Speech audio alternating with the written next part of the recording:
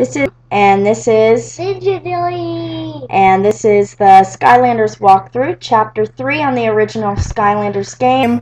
This is Sky Schooner Docks. On this level, you're trying to get the propeller for Flynn's balloon, and we'll show you the collectibles on here. So you start off on one of these rocks up here, smashing these items. Use the portal to get down on the other rock. You can see right where that... Yeah, that might happen when you go over to the portal.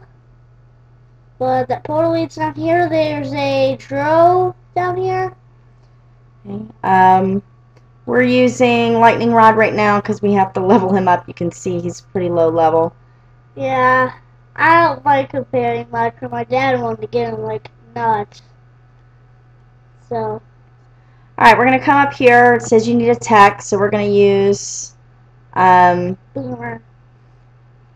And you can see there's a chompy pod up here. The chompies keep coming down. You have to come up here because you're going to need a key to the gate. You can see the gate back there up in the right corner. You can see right there. You can either go around or just jump down the edge. Alright, after you blow up these, collect any coins you want. If you need help, you probably don't at the beginning of the level. Chompies are pretty easy. You can just jump off that ledge right there. Makes things shorter. We were coming around here to try to get that gem. Didn't work. So we came all the way around. Again, you can blow these up if you jump off the ledge. It's not necessary. Yeah, you're not going to miss anything. Alright, so you unlock the gate. It might glitch a little bit in our video. Alright, so you come down here, and you can see a lot of different ships flying in the background. Well, this is going to be the only time you're going to shoot at them. And you're going to have to do this part because, as we're showing you here, you can't blow up or get through this gate. The only way to do it is to shoot down the ships. So here you have to shoot down 15 of them. The jewels in the sky give you some extra points, but other than that, they don't really do anything. You want to shoot the Zeppelins because they will shoot cannons at you, and then you'll have to start all over. And the purple balloons are the ones that drop the points. Those purple red gem things. Once you shoot them down, they crash into the gate. We skipped the cutscene, but they crash through the gate, opening up the way for you to get through again. A new enemy, a Dro Witch. It will shoot flying yellow displays at you.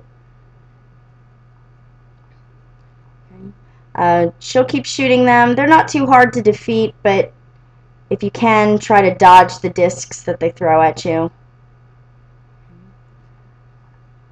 They're pretty easy to kill.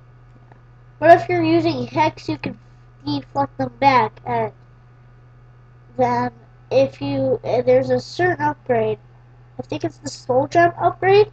For when you're using the skull ring thing, it blocks projectiles whenever something hits the skulls. Okay, and that's with Hex. Yeah, that's with Hex. You see, we're gonna use Chop Chop here. Yep, here's our first undead gate in the game. Crosses the bones. Here you've got some spinning blades. It's easiest to go the direction they're spinning. We'll show you in a little bit when you go the opposite direction. Not there. Okay. When you go the opposite direction, it doesn't always work as well. You're going to use the launch pads to maneuver around. Skip the portal first, because you're just going to have to go back through this if you don't. You need a key up here first. You see, even if you land or just hit the bottom of a blade, you will eventually get hurt still. Now that portal that she said to skip, you're gonna want to go through that, because there's a treasure chest there and a hat which you are using for the key. Alright, so we came back to the portal, and it's gonna flash you over here. Yes, just like I said. Oh, and there's a melon slice over there if you got hurt from those blades. Yeah. The treasure chest pops out lots of gold and You can stuff. take a lot of hits from the blades before you get too badly injured, but that will restore your health because you're about to go through some more blades here that are a little harder. We're going to show you going through the wrong way. On Well, this not one, the wrong way, but not the smart way. And it's still not going to damage your health. So we're going against the spinning of the blades instead of with it. And poor Chop Chop's not doing too well. But you can see it doesn't take away too much of your health. So but that one is also, that spinning wheel is also faster. So if it gets too close to you, you might need to get to the bounce pad really quick. And you can equip that hat if you want. And then you can skip the blades, leaving altogether because it just spawns you right. Takes you right back to the entrance. And there's nothing else that we're missing in there, so there's no point in going through the blades again. Yeah, because if you want to go through the blades, you can, but it's pointless. Yeah, pointless. Alright, so we're back to Boomer because we're in the tech area. When you are in an area where it says Skylander of this is stronger here, you get more points for the coins, you get extra bonuses. Alright, this we're showing you after you shoot down 8 airships. Now you're going to have to shoot down this heavy one. Don't worry about the smaller ones because the heavy one just bombards you with cannonballs over and over, worse than the others. There we showed you the cutscene, how it smashes the gate. So once you knock down the big airship that time, it'll let you continue. The last airship you're going to defeat has the golden propeller. Alright, here's a new enemy. This is a spell spunk. You want to kill that first if you are using a Skylander that throws projectiles. And here's the scroll for this level. Spell spunk puts a circle around the enemies that protects them from projectiles. You might want to kill the air spell spunk first, because then it's easier to kill the guys. Before you go through where the gate was, there's a treasure chest. Just be careful for those mind-blowing pop bomb things. We're coming back here just to make sure we didn't miss any coins or anything. You can see the treasure chest over there. Yep, in the top right. This is where I'm talking about the mind popping up things. They grow really fast. This treasure chest quite would be a pain, because treasure chest money can fall off an edge. Alright, so now we can go through the gate that opened up when we defeat the spell spunk and the drow. Here's some more witches and some more drow. There's a soul gem down here. It's at the back of the course. Here's your first Earth gate. We're going to kill the spell spunk. We're using bash. Yay, leveled them up. Ooh, yay, leveled up. Is he at level 3? Yes. Alright, defeating all these enemies. And defeating the drow. Alright, the gate opens up, but don't go through it yet. We're going to backtrack because here's your soul gem for the level. It is for Sonic Boom. Whenever the upgrade is resonant frequency, you can preview. Yeah, we hit B and got out of there. You can preview it later. We're going to come over here. The power is whenever you scream at your baby Sonic Boom guys, they scream too. Alright, so we're using Prison Break here. Sorry about me saying bash. I thought it was bash. We're going to use a bunch of launch pads here. This level can get pretty annoying. It's very easy to hit the rocks that are floating in the air and have to start all over again. But sometimes once you get it, because see those two islands? You might want to do some of those things on purpose because you fall off the edge and land on an island that probably has a hat or a treasure chest. Not yet. Alright, so we just missed that rock there. Bounce over it here. It just all depends on the luck of the timing. Okay, there we hit a rock and bounced back. Okay, bounce pad up here. here. Now, here's the top one. It can get really annoying. Alright, so there's the hat. We already have it equipped, actually. So it doesn't matter, yes or no. Okay, we're going to come over here. And here's where we're going to want to jump off the edge, because otherwise you will miss the treasure chest. And you don't want to have to repeat the level all over if you miss that. Treasure chest like nuts.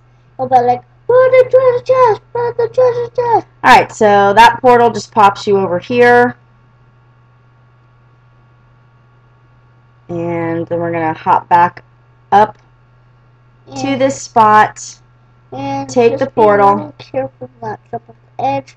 And there's nothing else that we missed, so we can leave this area.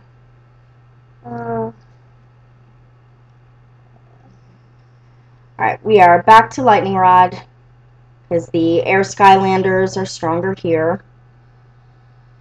And you might be thinking what level that he's at is 5, because it looks like a 5. alright, so we're not sure why it was still there for a second. Here he goes. He is coming down here. You're going to meet up with Persephone, who is a fairy or pixie of some sort. She talks very weird, but we're going to skip the cutscene.